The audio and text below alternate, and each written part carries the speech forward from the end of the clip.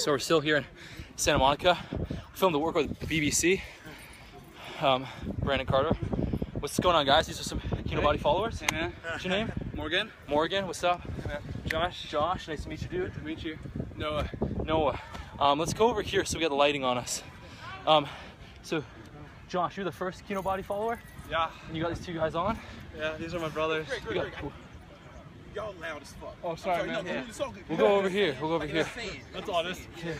So, what did you like most about Kinobody? What made you want to follow this just stuff? the nutrition aspect. I mean, Yeah. nutrition's really, really important if you want to look a certain way. Yeah. So I think you have a lot of really You good. like the intermittent fasting? Yeah. Yeah. That really works. For leaning down and staying satisfied. Yeah, I'd recommend anyone to do that. I mean, you got a ton of good info. Yeah. Do you follow any Kinobody stuff? Heck yeah. I'm really into intermittent fasting. Okay, sick. Doing it right now? Yeah. That's awesome. I'm trying to push to 18-hour windows. 18 hours. See how Yeah. Yeah, that's sweet, dude. How about you? Are you following anything yet? Yeah, I'm fasting right now, Are actually. you fasting, man? Are you losing muscle? No? No, and making gains. Yeah. How are your chin-ups coming along? No, they're pretty good. I think I'm around 30.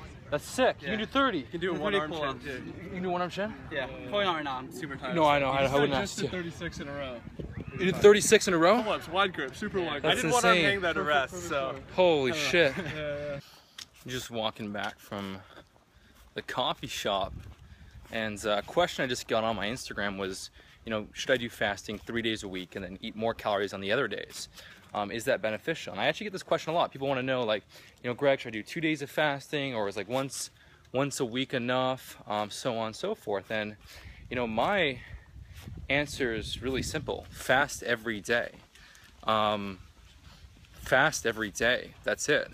Because the benefits of fasting are huge, and when you do it every day, it's far more effective.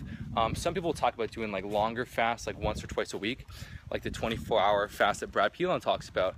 But my experience is that we want to teach you to be able to eat in a way that supports your fitness goals on a daily basis. Because if you are able to hit a deficit once a week, twice a week, and then on the other days you're not able to control your calorie intake, well, you're going to be running around in circles. In fact, you want to find a way to make every day absolutely enjoyable while hitting your fitness, fat loss, muscle building goals. And fasting on a lean bulk is very effective to ensure little to no fat gain and make bulking downright enjoyable, okay?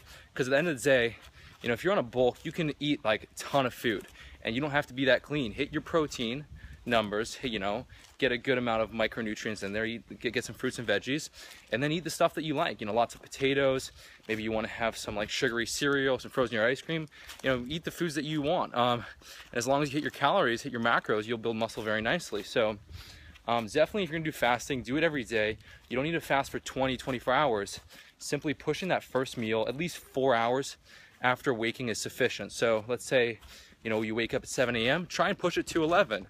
Break your fast with an apple or banana or a piece of fruit. That will stave off hunger for a few more hours.